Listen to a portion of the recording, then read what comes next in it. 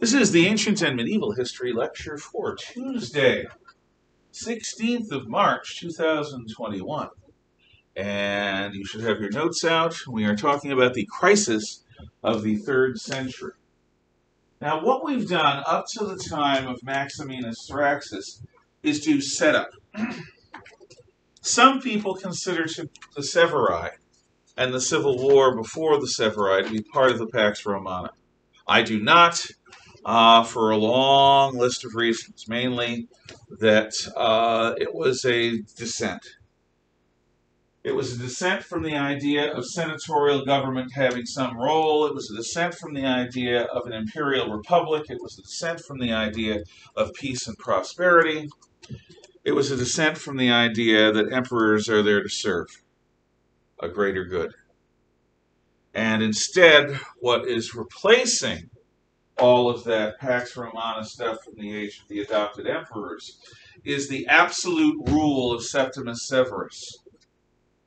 The bizarre, the viciousness of Catacala, the bizarreness of Heliogabalus, and the nice intentions. You're going to want to move that so it doesn't jostle.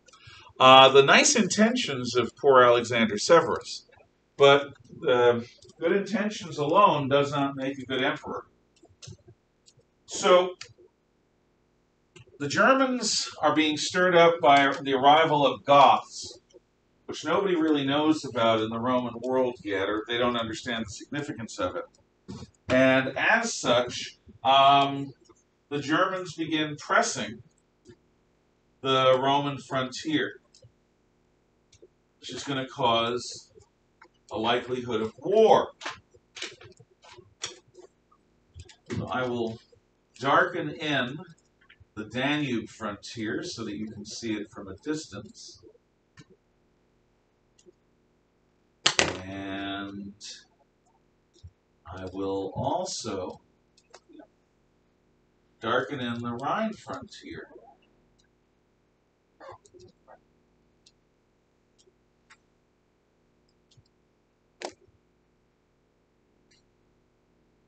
So, here's the basic border of Rome. It includes Dacia, and by this point the border of Britain had been moved a bit north. So, because the Germans are jostling up against the Roman imperial borders, war is likely. In fact, war is expected. And Maximinus Thraxus, a former gladiator wrestler, man who's killed with his bare hands, picked by Septimus Severus because of his size and his intimidation factor, but a man who rises through the army to become an army corps commander, a commander of many legions of the entire Rhine frontier, because of his intelligence. This is a formidable fellow, and he's looking forward to a good war. But then this pipsqueak, young guy, comes along with all the good intentions about peace. We've got to have peace. And this is not what Maximinus Thraxus wants to hear. He wants war because he thinks it will bring him glory. His troops want war, even though it'll put them at risk, because they think they'll get wealthier by stealing the German tribes' wealth. And the emperor, Alexander Severus, comes calling for peace.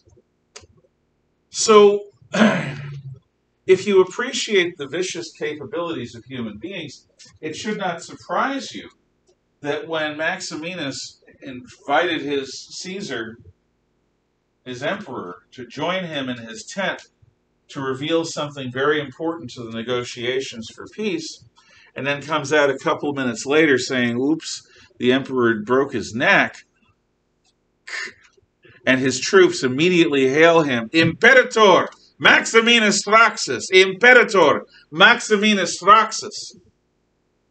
Well, either they were waiting for it, because the emperor and his men had laid, or the general and his men had laid the groundwork, or they just understood the way the world worked and were able to immediately proclaim their general as emperor. Nobody contests it. Why? Well, because the cortege of Alexander Severus is in the power of Maximinus's army. And it would have been suicide to argue the point. So they proclaim him emperor too. This is the beginning of the 50 years of the intense crisis. Now, Maximinus marches on Rome.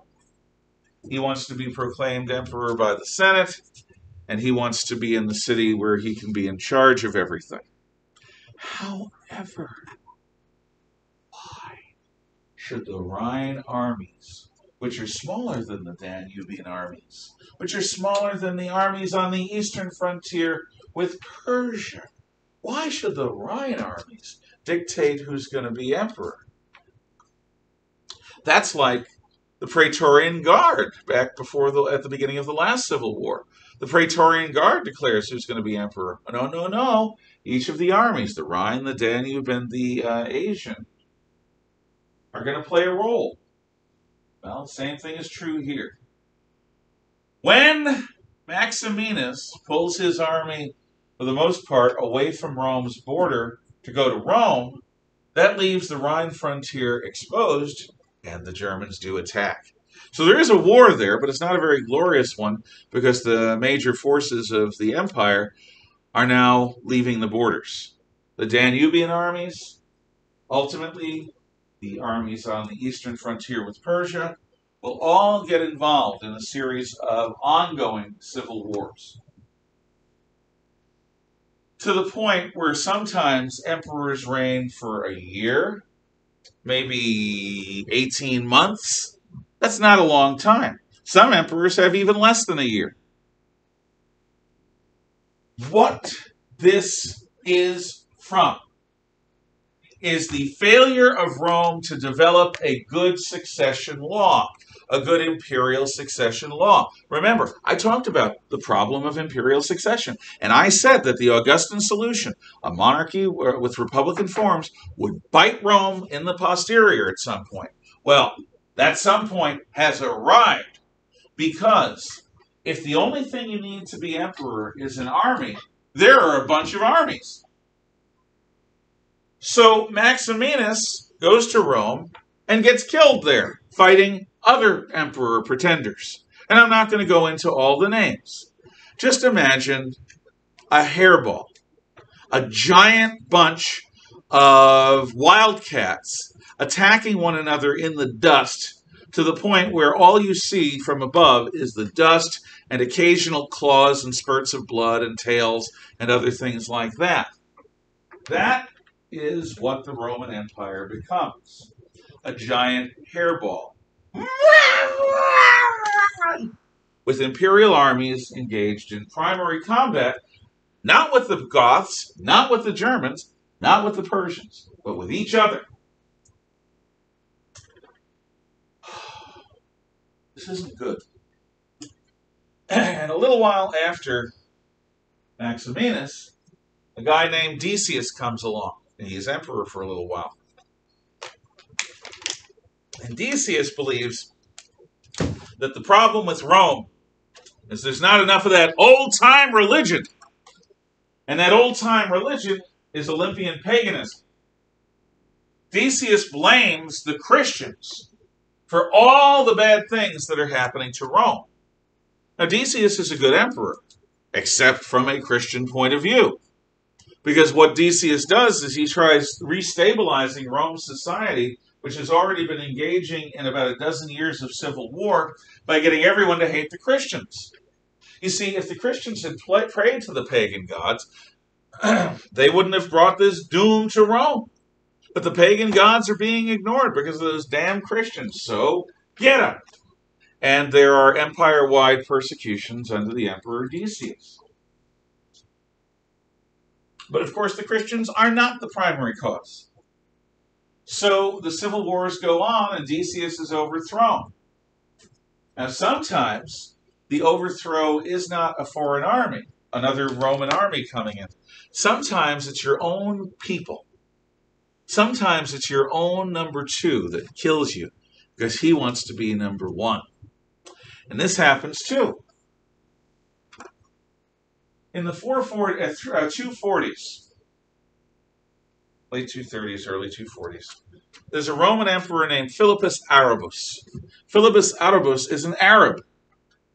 And that's not really a big deal because culturally he's Roman. He speaks Latin, he speaks Greek, he's a Roman army officer. But Philip the Arab is emperor at the 1000th anniversary of the founding of the city of Rome. Remember the AUC dating system? Ab Urbis Comita? From the founding of the city? Well, it's 1,000 years after that. So the Emperor Philip is famous for holding the 1,000-year or the Millennial Games. And the Millennial Games are a series of gladiatorial events and chariot races and animal fights. And there are exhibitions coming from all over the empire to show where Rome has come from a little wattle and daub village on the hills overlooking the Tiber on the northern end of the plain of Latium to become the master of the world. And Philip the Arab desperately hopes that this 1,000-year anniversary is going to be so symbolically important that the Romans will stop fighting, accept his rule, and there'll be peace in the empire, which will allow the empire to fight the foreign enemies that are beginning to invade Rome at will. Doesn't happen. The civil wars continue. In the 250s, the Emperor Valerian takes over. Now, Valerian has some problems. First of all, in the north, what's now Britain and France, they begin to break away under a Roman general named Postumus. The East is also showing signs of independence. Hasn't fully erupted yet into a full split, but there are disloyal signs from around the empire. In other words, people are concluding that after now about 20 years of civil war, maybe Rome is just too much for one man to rule. Maybe Rome should be divided into a few nations, and each nation should have a general in charge, and the nations should hopefully work together against the body, the babblers, the barbarians. Valerian is trying to field all of these problems, but then the Persians attack. And remember, the Neo-Persian Empire, the Sassanid Empire, is about 5 times as dangerous as the old Parthians were. They go into Roman territory pretty hardcore. Valerian brings an army east. He's going to win the Imperium and get the respect of people in the East anyway by beating the new Persian Empire.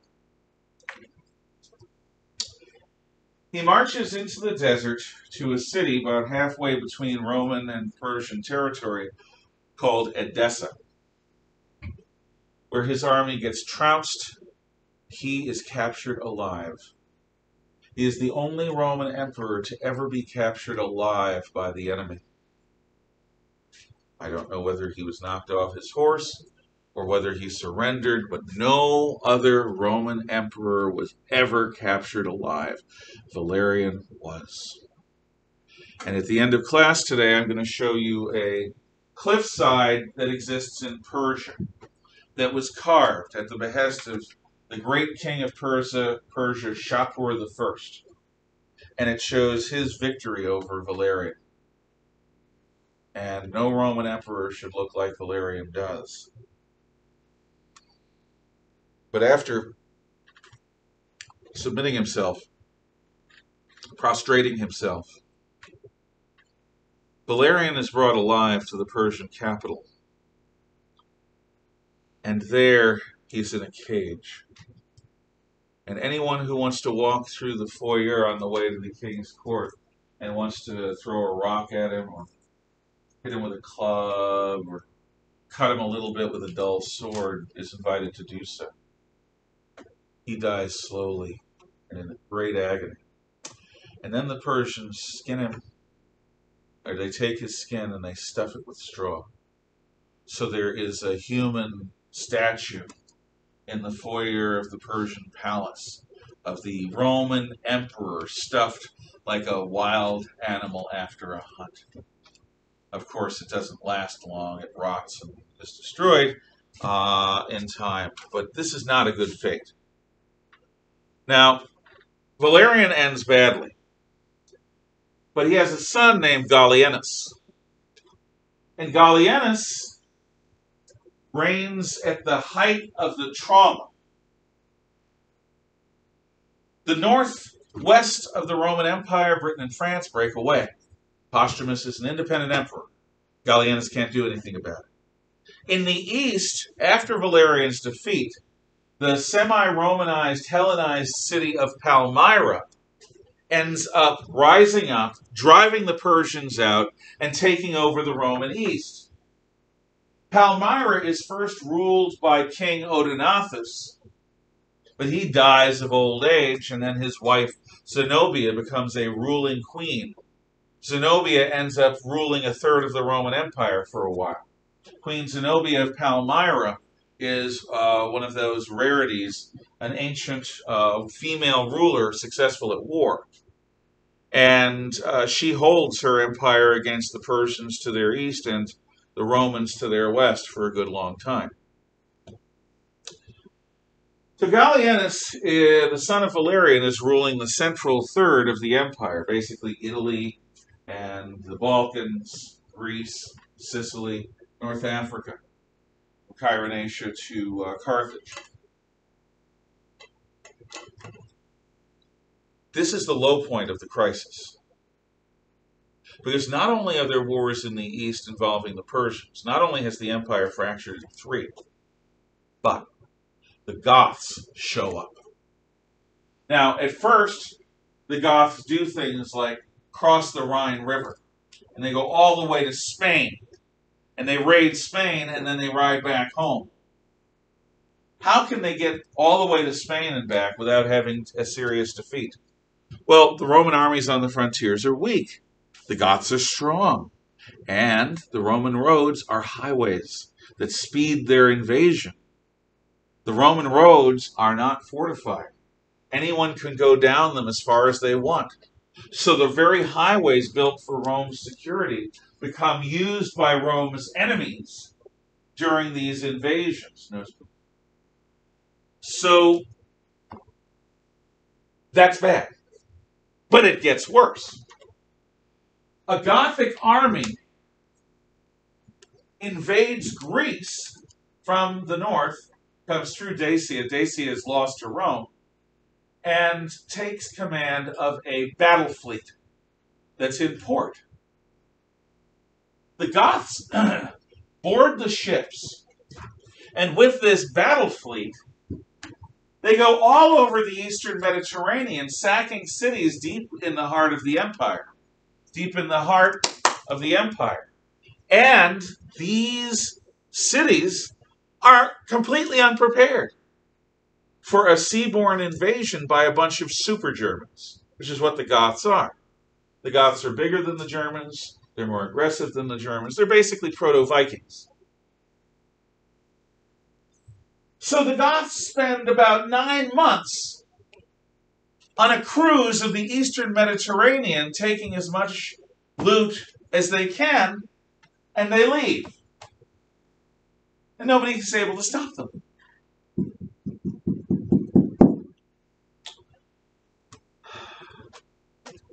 Then the Goths invade Greece for real.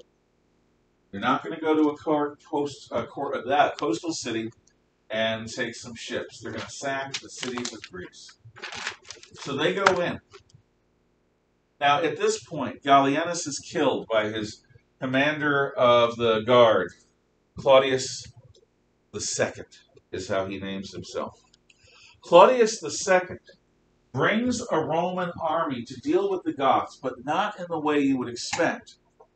What you would expect and hope for if you're a Roman is for Claudius II's army to stop the Goths from attacking Greece. He doesn't do that. What Claudius II does is he hides out in the mountains north of Greece.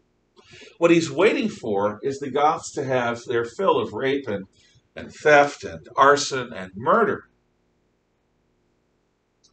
And on their way home, they're going to be tired and hung over.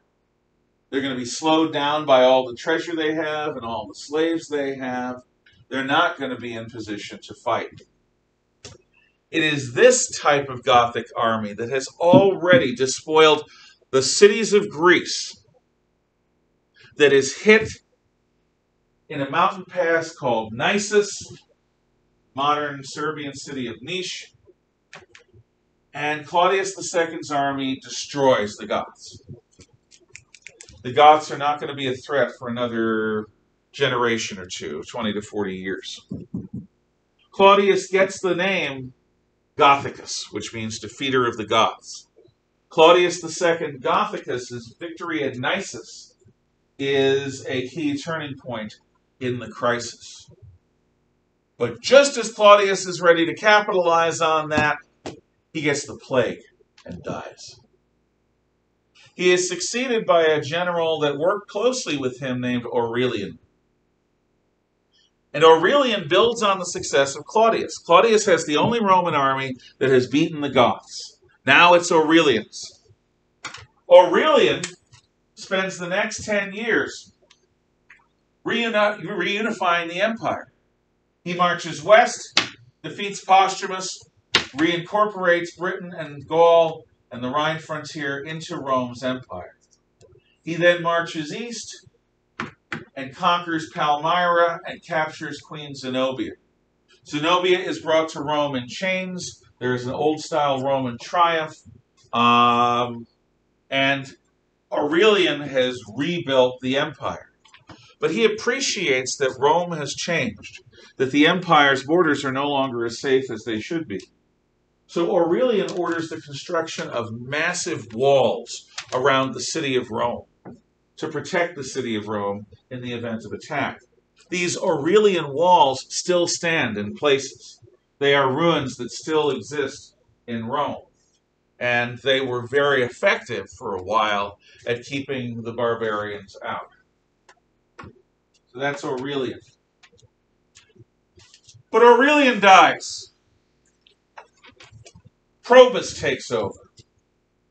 There are famous coins of Probus, which is sort of like a spearman, Probus. And he's also very smart. Probity is a word that comes from the same root as a far-seeing person, Probus. Where you have Probus, and there's another figure beside him. And that other figure is Sol, Victor Invictus. Sol, Victor Invictus is the sun, ever conquering, never conquered. What Probus tries to do is get sun worship to unify Rome. Sun worship was never a big deal in Rome. It was a deal in Syria, but it was not a big deal in Rome. But Probus looks at the Christians as a threat, and he sees that the old Olympian gods are spent forces. They don't have any ability to inspire people and inspire their loyalty and to catch their imagination.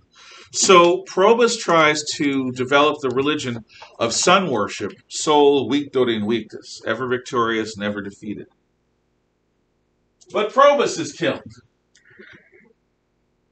Carinus takes over. And he goes east to fight the Persians again. And there's a moment where a Persian ambassador wants to be allowed to speak with the Roman emperor. This happens either with Carinus or Numerian. I'm honestly not sure which. But Carinus and Numerian basically were doing all they could to fight the Persians. And one of them, Carinus or Numerian, gives permission. When the Persian ambassador comes in his fine silk robes from a king that is treated like a living god, he looks around for the emperor, and all he sees are common soldiers eating bacon and beans, bacon and lentils.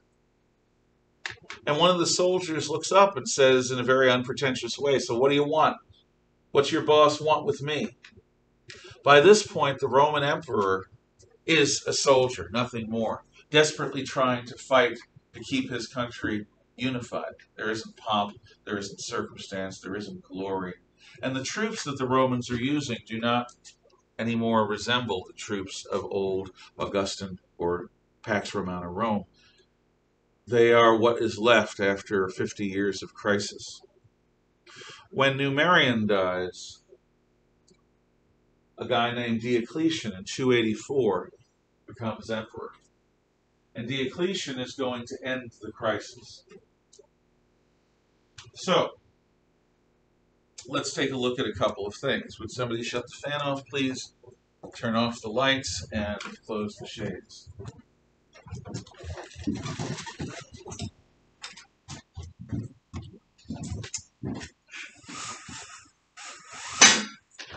Do you need to turn the video off? I'm going to see Or are they just if it is visible or not. And I'm going to make it not so visible. So you on the video can listen, but you can look at the attachment I give. Okay. This is the giant bas-relief in Persia that shows the Roman Emperor Diocletian in a supplicating position. And here is the great king of Persia, Shapur I, with his mural crown. His crown has these weird steps. And the crown has a balloon on it. Yep, a balloon. That is considered to be all the rage back in those days. This bas-relief is an ultimate Roman moment in Roman imperial history. The triumph of the East over the West. It doesn't last. But for Persia, it's a good moment, and it's a moment that Persians are still proud of. I guess I will shut off the video in just a moment, because I'm also going to show you something, stop, that is going to demonstrate the way the crisis works year by year. If there's a second video, you at home, don't be surprised. There may or may not be. We'll see.